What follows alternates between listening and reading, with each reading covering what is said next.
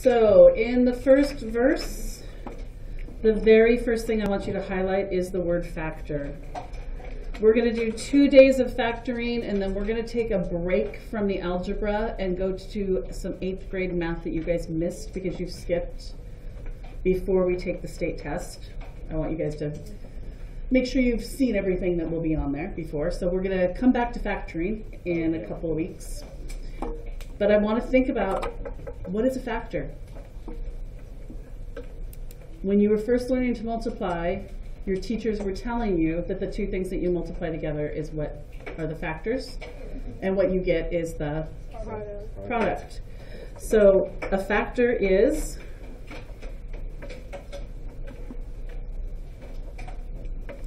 what we multiply.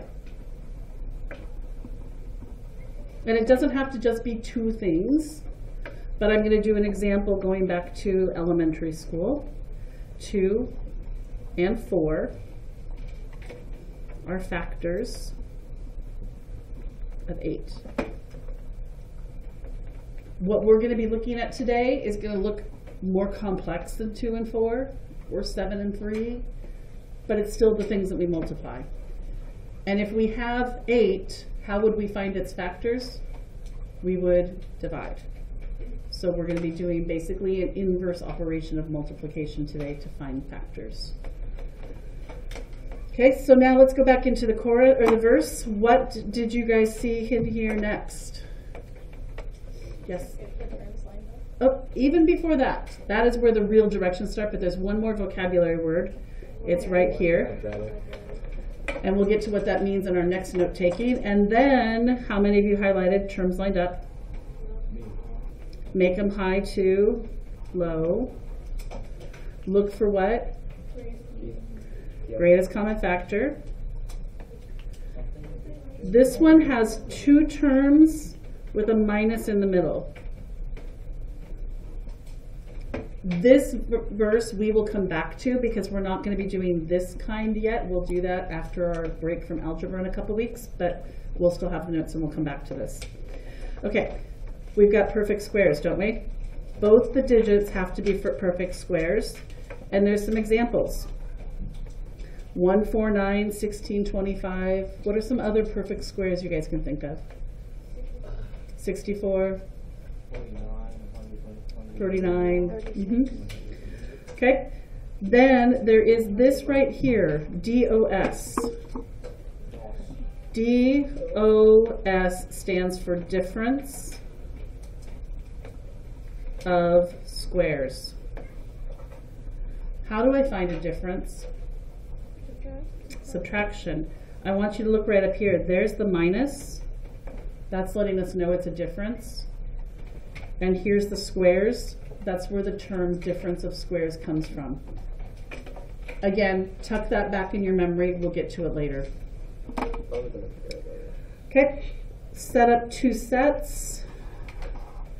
Put an X in each. Minus here, plus there. And that's all I found in that verse. Okay. Mr. Winner's verse 2. Honestly, we're going to be doing this with our work today. So if we've got 3 terms and a plus in the back, as we start doing the work, this will start making more sense to you guys, what his hints are. Your signs must be the same.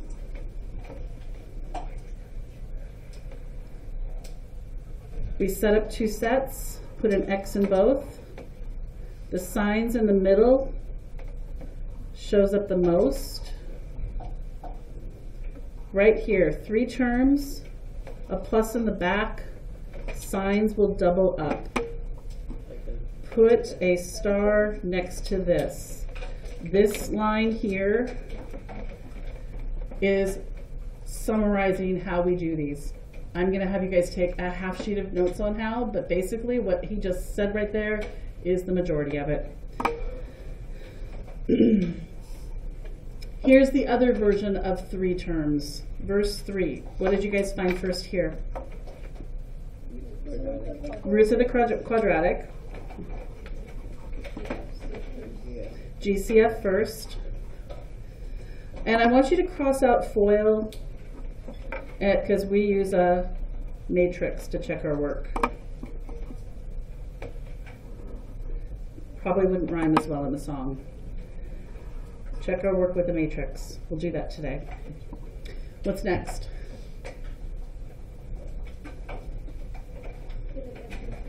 An answer with two signs.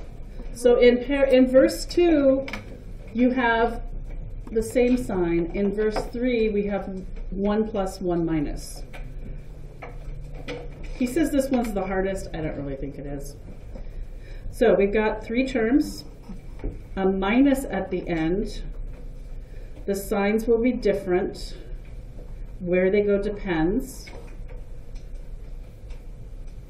The larger of your numbers gets the sign from the middle. And as we start working with these, I think you guys will understand. So go ahead and fold this in half. We're not gluing today, but I do want this saved for your notebooks.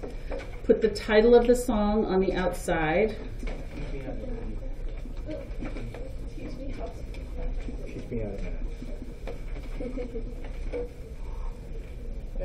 And keep it handy for as we continue taking some notes. We're going to this next.